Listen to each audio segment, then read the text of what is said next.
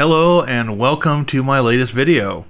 In this video we're going to talk about Multipass as one of the easiest ways to get started using Ubuntu.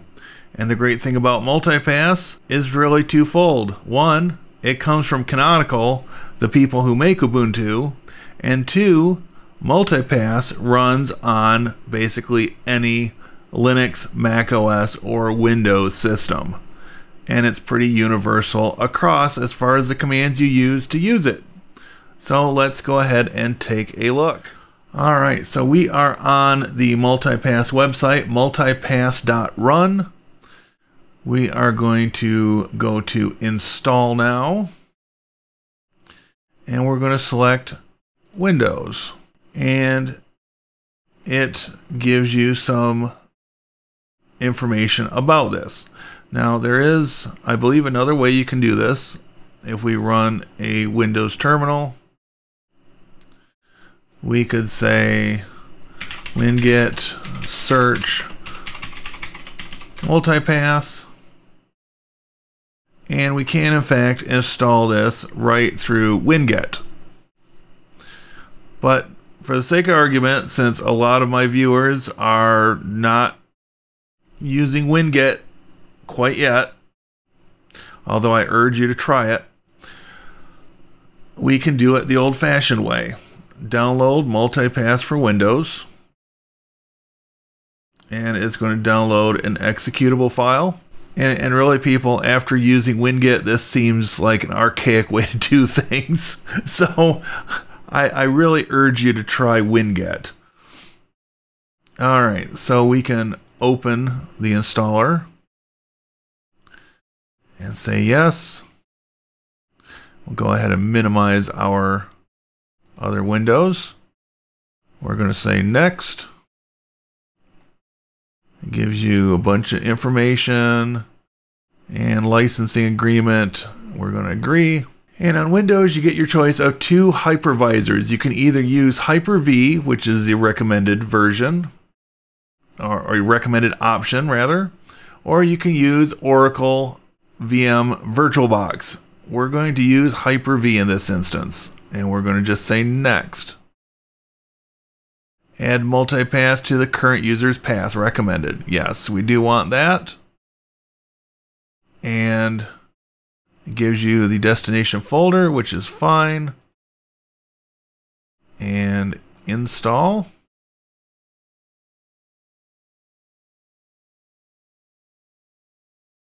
Okay, so this wants us to reboot, and so I will be right back.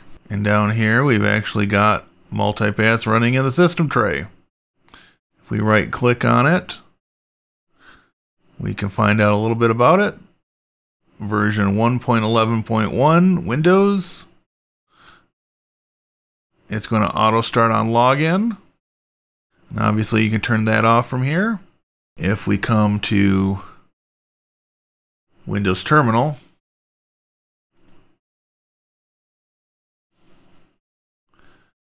we've also got some commands that we can play with. We do Multipass by itself. It's going to give us a list of commands. So we might want to see what aliases are available. And currently none are defined. Multipass find.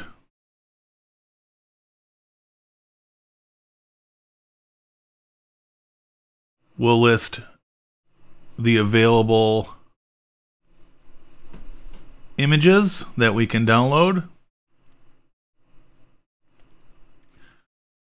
And to launch with the default parameters,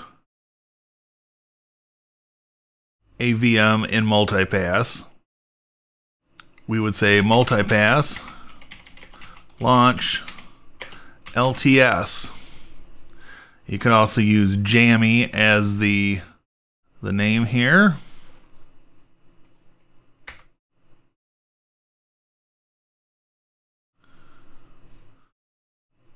And the randomized name that it's giving us is Striking Borer. So, kind of interesting.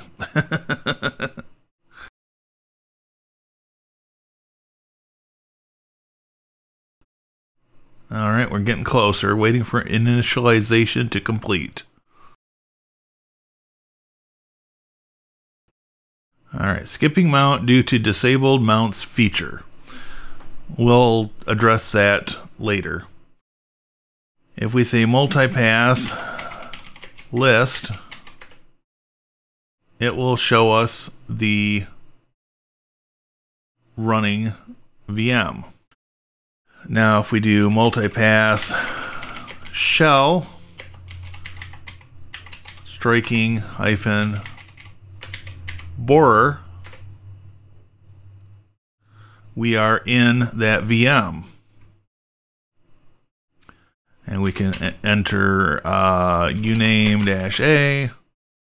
and you can see that it is in fact running a Linux 5.15 kernel, and we are all good. Now, from here you can do all the things that we've covered in our Linux command series. You can run top, you can run htop,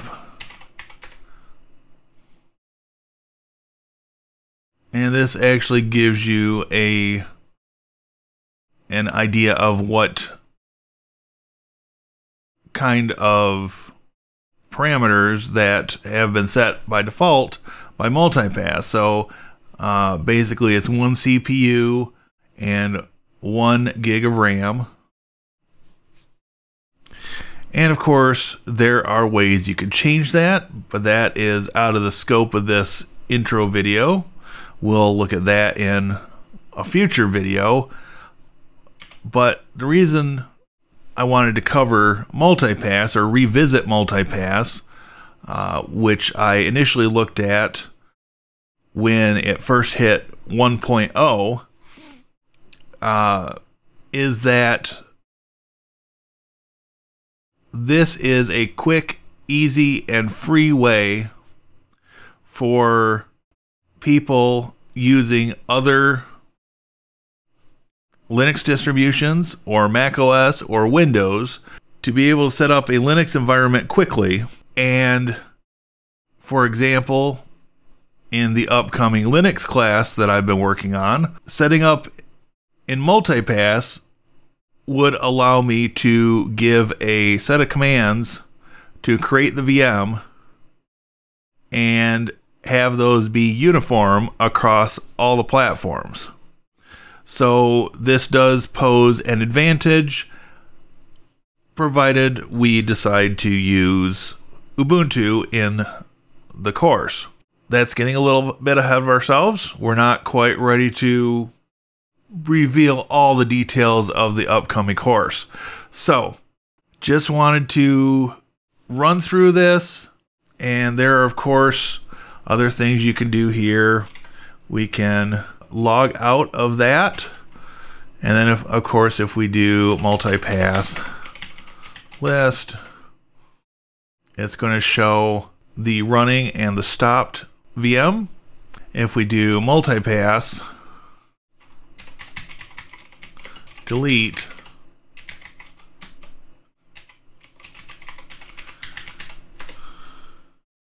it should delete that stopped VM, and it is showing as deleted. And then multipass purge should get rid of that completely. So now we've just got our one multipass VM running. So of course we could stop our VM and we can delete this one as well.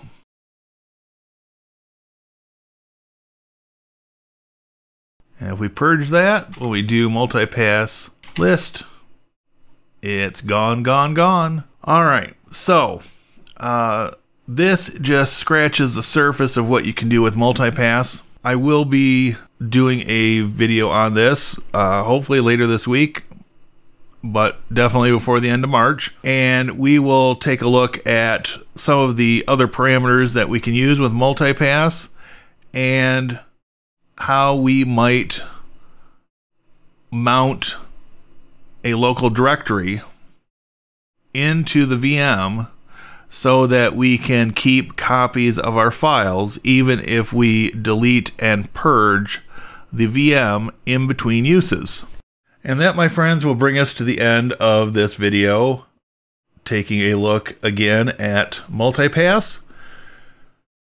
Few things have changed since we last looked at it, but for the most part, it has remained a pretty consistent platform. Again, one of the nice things about Multipass is that you've got the option of using VirtualBox as the backend or using the native virtualization for the platform. For example, on Windows, it would be Hyper-V. On Mac OS, I believe it's called Virtual Kit, but don't hold me to that. And then on Linux, of course, you could use KVM. So hopefully this will inspire you to take a little bit of a look at Multipass. And who knows, you may end up seeing a little bit more of this going forward. Until next time, thanks for watching. I'll see you in the next video.